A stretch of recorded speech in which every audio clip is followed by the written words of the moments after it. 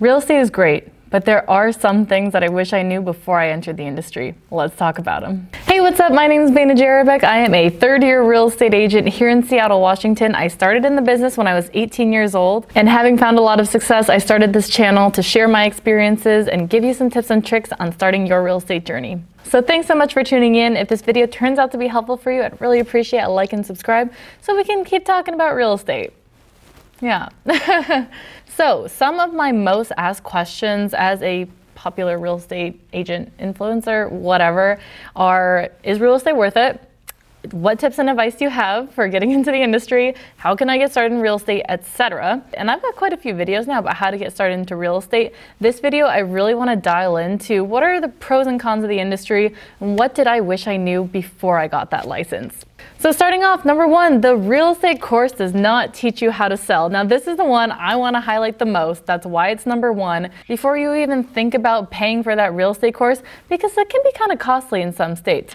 Nothing compared to college tuition, but that's another video. And I see people sign up for the real estate course because they think it's going to teach them about real estate. Let me just say, the real estate course does not teach you how to sell real estate. The real estate course teaches you laws, ethics, how many square foot are in an acre. Doesn't teach you how to get leads, how to work with clients, how to write contracts, how to negotiate. It really doesn't teach you the fundamental skills you need to actually become a successful real estate agent. And this, my friends, is why real estate agents have a really bad reputation. There is an extremely low barrier to entry in this industry. So we have a lot of poorly trained agents making the top 1% of agents look bad. And if you don't know, 10% of agents do 90% of the work. This is because there are a lot of agents who became real estate agents because they thought it was easy and then they quit. So really a small portion of real estate agents are doing a majority of the work.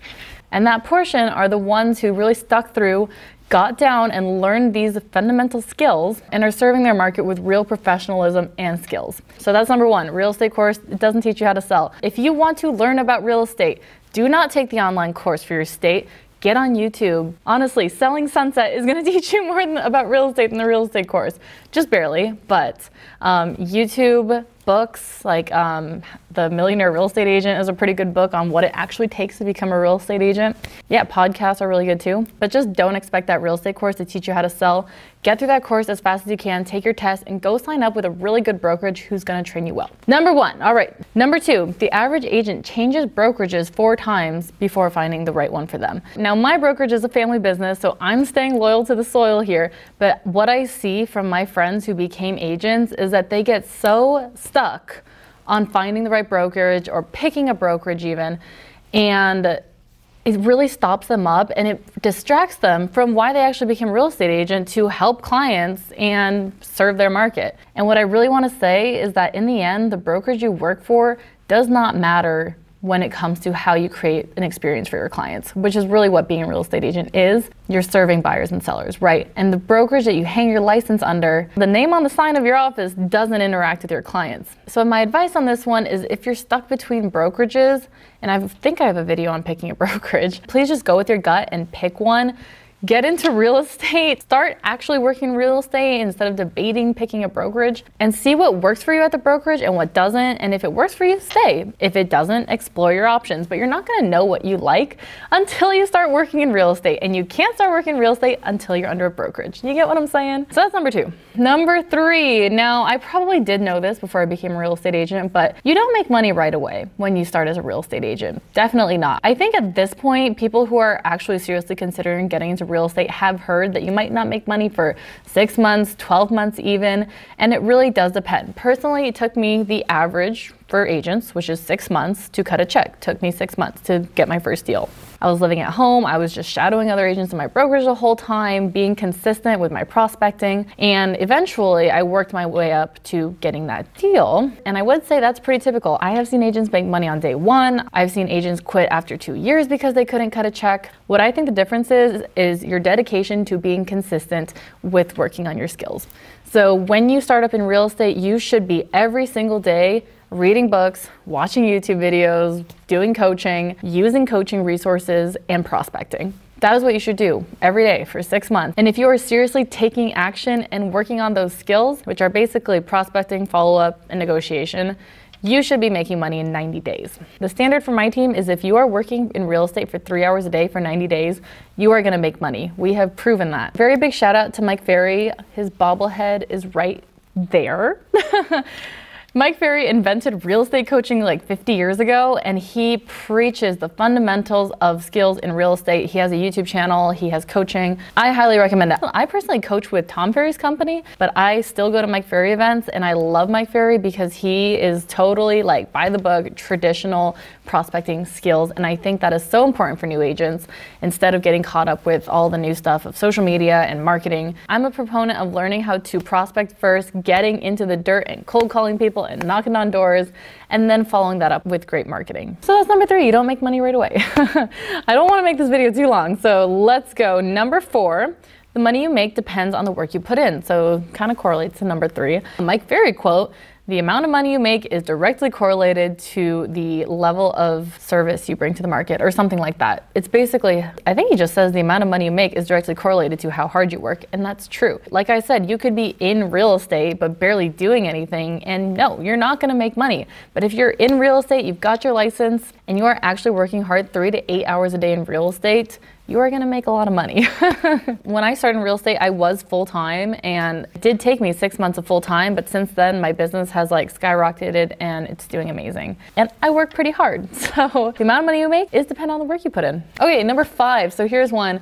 Real estate can be a very high-stress industry. Now this is something that can be controlled, but I think especially if you're working on several transactions and there's things going wrong left and right, and you might feel responsible for what happens to your client, then it can be highly stressful. Sometimes we work on really tight deadlines. We have to get things done.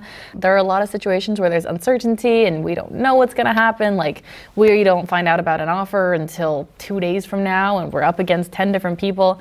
It can be pretty high stress. What I've learned is that it can help to emotionally detach from your business and realize that a lot of the things we do is actually out of our control. So it's a lot of personally induced stress, and like I said, that can be controlled. So that's just something to know. Number 6 of what I knew before I became a real estate agent. Being an agent, I actually wrote these a while ago. I said being an agent can be like being a full-time waiter.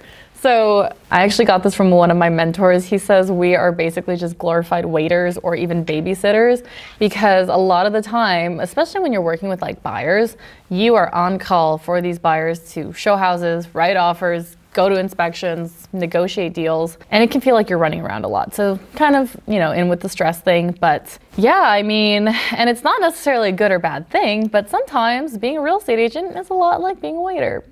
You basically answer to a lot of people. Ooh, number 7, this is a good one. If you have a business plan, your daily schedule becomes easy to manage. We'll call this 7 and 8. You need a business plan when you're becoming a real estate agent. Tom Ferry has a great business plan template, and it basically just looks like, what are your goals? What do you need to get there? What are you gonna do weekly, monthly, and daily to achieve those goals? And so what's your daily schedule gonna look like? So let's say my goal is to make $500,000 this year, which it is. I'm gonna sell roughly 25 houses to make $500,000 in Seattle. And I know I need to call this many people in this much time to create this many appointments, to close X percentage of those appointments, and ultimately sell 25 houses. So in my business plan, I calculate all that out. How many calls does it take me to set an appointment? How many appointments does it take me to sign a listing? And then I divide that call number by the working days. That's how many people I need to call per day. And then I look at my daily schedule. Where does that go in my daily schedule where I can be consistent and make those calls every single working day? For me, that's Monday through Friday. I like to take weekends off. I've worked up to the point where I can manage my schedule a lot better and take weekends off. It didn't start out that way, but yes, you can manage your own schedule. So if you have a business plan, and my business plan isn't just how many calls do I need to make, but at this point, it's also how many videos do I need to make per week? How many ads do I need to run monthly? How many pieces of direct mail do I need to send out per month? And that's all in my business plan encapsulated, and the small portions of those goes into my daily schedule to ultimately create the result at the end of the year. So number 7, need the business plan. Number 8, when you have the business plan, your daily schedule is a lot easier to manage because it's basically like a map, really. It's a plan. Business plan. All right, number 9, ooh, in real estate, you talk to a lot of strangers. Now, I think a lot of new agents underestimate this. When you get into real estate, remember the last point, how I was just talking about I need to talk to this many people to set this many appointments? yeah, all those people are strangers in my case. Now, it is important as a real estate agent to prospect on the people you know, checking in with your network and letting them know you're in real estate and that you can help them with their needs. But really, when it comes to creating new and consistent business, what's bigger, the amount of people you know or the amount of people you don't know? Surprise, surprise, it's the amount of people you don't know. So you end up talking to a lot of people you don't know. And not only when you're prospecting on people, but of course, other agents and lenders and inspectors and escrow companies. You talk to a lot of people just in general on a daily basis, but ultimately you are talking to a lot of strangers in real estate. And I think the most nerve-wracking thing when you hear talking to strangers is the potential rejection from something like cold calling. But really, that's part of the business. That's how we make money. We talk to strangers and we get rejected. Isn't that crazy? I had an intern one time. One of my very first interns, when I told him at the beginning of his training that he was gonna talk to a lot of strangers and he was gonna deal with a lot of rejection, but you only need one person to say yes to get that deal. He was like, I get rejected by girls all the time. Now you're telling me I get to get paid for it? That was kind of funny. Anyways, okay. Last thing for this video, number 10, communication goes a long way when it comes to your clients and with other agents. Now, remember in the beginning of this video when I was talking about how there's a very low barrier of entry into real estate, which means we have a lot of poorly trained agents? Well, sometimes when you're forced to work with one of these poorly trained agents for the sake of your client and the house they're buying or selling, they might try to put you in some challenging situations. They might try to test you and be B-words. It's hard to describe, but having very good communication skills and empathy with these agents, will go a long way for you. So basically, once you become a really great real estate agent, you will need to deal with people who aren't as good. And I'm not talking about people who don't know what they're doing, more so people who are purposely unprofessional. And these people do exist. And so for the sake of your clients, it's really important to be able to know how to handle these situations. So I guess what I'm saying is be prepared. I read a few really good books that kind of primed me for these situations. Anything by Vanessa Van Edwards, honestly. Her books Captivate and then her new one Cues are really great. And then honestly, like, it's not even real estate related, but Mark Manson's The Subtle Art of Not Giving an F Word. These two books, I swear, like, they raise your IQ. You will look at the world so differently once you read these books. You become a lot more impartial. You become a lot more mature, I would say, and dealing with people becomes a lot easier. So just read those books and then you will know exactly what I'm talking about. So those are my 10 things that I wish I knew before becoming a real estate agent. I want to say that these are kind of outside the conventional advice that I usually give because I wanted to make this kind of a different video and really reflect on my actual real experiences in the industry. I want to keep doing videos like this and include a lot more stories to give you guys like real examples of, you know, what I'm talking about, just in case this video sounded a little vague. But please, please, please let me know in the comments what your questions are around this. Let's connect on socials. I'm on TikTok, Instagram, YouTube, Facebook. I'm on everything. So again, if this video was helpful, I would really appreciate a like and subscribe. Like, you made it this far, you know what I'm saying? So thanks for that, and I will see you in the next video.